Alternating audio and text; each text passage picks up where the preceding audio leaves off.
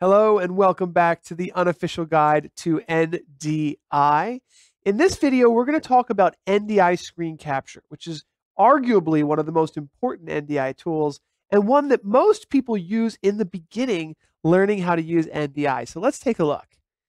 NDI Screen Capture is a tool that simply captures your screen and makes it available as an NDI video output, which is discoverable on your local area network so that you can use it and record that video, make a production with that video with a lot of different NDI compatible solutions, including vMix, Wirecast, OBS, the TriCaster, etc. Now, NDI Screen Capture, just to give you an idea, is part of this book, and we've already talked all about how we use NDI at StreamGeeks, so you kind of have some idea of how we use screen capture. We've looked at OBS examples and vMix examples, and at this point throughout the book, you kind of have a good idea of how a local area network works and some of the best NDI tools. Well, screen capture is one that you need to know about. It lives in the system tray of your computer. So when you launch it, you get a little screen capture notification to let you know that your screen is now available as an NDI source. And then in the system tray, which I'll show you right now, in the system tray, you're going to see a little NDI screen capture button. And this NDI screen capture area, if you right click it, is going to open up all of the different areas that you can set up. So right now, you can see I'm actually using NDI screen capture, and it's at 60 frames a second, roughly, 59.94 progressive. I'm going to switch that to 30 because what we're doing here is just capturing frames of a PowerPoint slide. So it's not really necessary to be super high frame rate, but it can be, which is great. You've got some additional capture settings inside of here to capture just a specific region of interest, or to configure the region of interest. By default, it's just going to select your entire screen. You can also choose whether or not you want to show the mouse pointer. That's something I'm going to add here really quickly, just so you can see the mouse pointer is now available in this screen that's being captured right now. You have the ability to add an audio source, which is nice, and we'll talk more about audio and NDI in our upcoming videos. But you can also add a webcam source, and this is really nice. And we're going to talk about some examples of why you might want to use a webcam source along with a captured screen, especially in esports. But we'll talk about that in a little bit. Also, your webcam can have video and audio, and that can be sent as an NDI output. And I'm going to go ahead and select a PTZ Optics webcam that is connected to my computer right now. I'm not going to worry about audio, but I do want to have a webcam connected. And you can see here, you can choose the resolution for the webcam. And another thing you can do is you can enable KVM control. Okay, KVM is keyboard, video, and mouse control. And that allows you to use Studio Monitor on an additional computer to actually control this computer running screen capture.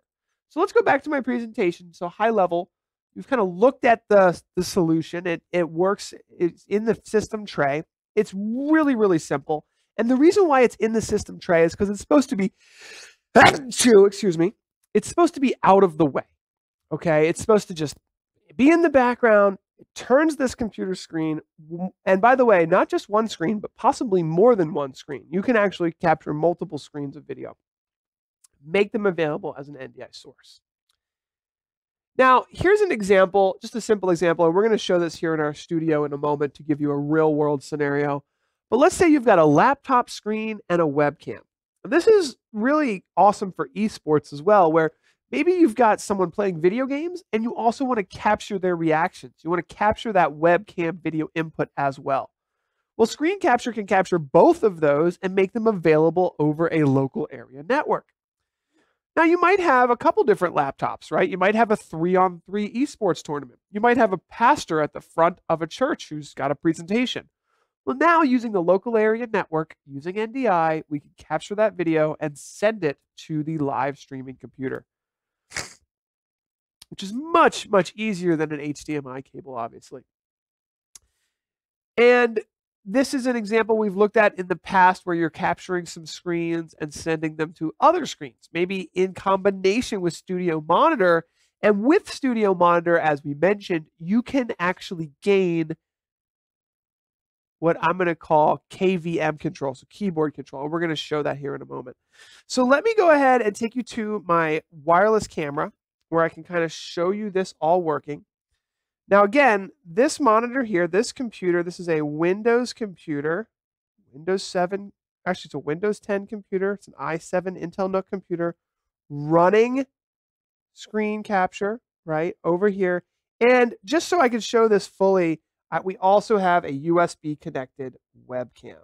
So we can show, we're going to get two 1080p video sources over the local area network into our main live streaming computer. So over here, Brian, why don't we go ahead and add a source, add an input into vMix. vMix is, of course, an NDI compatible video production software that we're going to use today. And when we scroll down a little bit here, we're going to see right there, boom.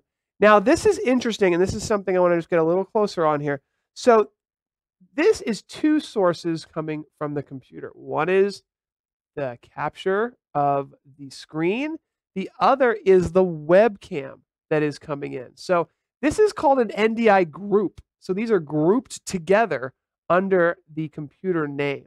So let's go ahead and click the PTZ Optics webcam, since we do already have the screen capture. And now here's the webcam coming in here. So that's the webcam video source. And then we also have, of course, the, and let's cut to the screen capture as well that we have. And then we've got the screen. And it's literally as simple as that. We've got those two video sources coming in over the local area network. So that is basically the way to control Studio. Actually, you know what, Brian, let's do one more thing. If you take me back to the smartphone here. Now go down here and open Studio Monitor. Let's open up Studio Monitor and show. Okay, there we go. It's right there. We're going to open it up for this demo. And when Studio Monitor opens, now we've already done a video on Studio Monitor, but go ahead and right-click Studio Monitor. That's going to open up all the sources that we have available. And one of them is Desktop 67. I know that's kind of a strange name, but you can see the two sources that pop up. Let's choose that. And let's choose the Intel Iris Pro graphics, which is our screen capture. Yep, go ahead. And now you see something we haven't talked about in this course yet, which is the KVM, the opportunity to use KVM. The other thing we're seeing here is that green bar. And the green bar, just if I zoom out here, you can see the screen capture is in preview. So that green bar will show up to let us know, hey, it's in preview. That's a tally light indicator. Now, if we go back to the Studio Monitor over here, Brian, go ahead and hover over Studio Monitor and click the KVM. Now you have keyboard control of this computer. So you can go ahead and just manipulate it a little bit there just to show that it's working. Now we're actually controlling this computer over here. Go ahead and just control it a little more, Brian, just so we can show this what's happening here. So you can see here, Brian is typing into this computer over here. So it's a very useful tool that will allow you to do quite a lot with NDI and capturing of screens. All right, so that's a full demo of NDI Screen Capture, and of course using it with NDI. So let's talk about the key takeaways, and we'll wrap up this tutorial. First of all, screen capture is totally free. And I do believe it is one of the most popular tools, one of the most used NDI tools available today. It's really one that if you're just getting started with NDI, this is the one to start testing out and using. We use it here in our studio all the time to send video from one computer to the next. And it's great in conjunction with Studio Monitor, as we demonstrated today. It can be used on any computer. This is available for both Mac and PC. And there's a new version of NDI Screen Capture called NDI HX. And we didn't really demonstrate this one today because it's exactly the same as NDI Screen Capture with a few minor changes. NDI HX includes the ability to adapt the bitrate used so that you can manage the amount of bandwidth that Screen Capture uses. So the original Screen Capture tool uses what is called NDI FB, full bandwidth, but NDI HX is considered high efficiency. So you have multiple options for altering the bit rate that is being transferred over your local area network, and you can change the bandwidth that it uses. For something like capturing slides, we should probably be using NDI HX. So if we type in Screen Capture HX, I forgot that we should probably take a peek at this. Why don't we just go ahead and show the options here quickly? If we zoom in on that, Brian, you'll see here there's a couple different options for bandwidth. So we have it on high right now. We have high, ultra high, medium, and low, and resolution. So it gives you some additional options. It does not include the webcam. So if you do need the webcam source, you should use the normal NDI Screen Capture. But NDI HX adds those additional bandwidth features for capturing video over NDI. And that's it for this video. We'll see you in the next video where we talk about NDI webcam input, another important NDI tool you should know all about. Are you using NDI Screen Capture? Let us know how you're using it. I'd love to know. And is NDI Screen Capture any good? Have you had issues with it? We haven't. We really love it, but let me know. I'd love to know what you're doing and how you're using it in the comments below. All right. I'll see you in the next video.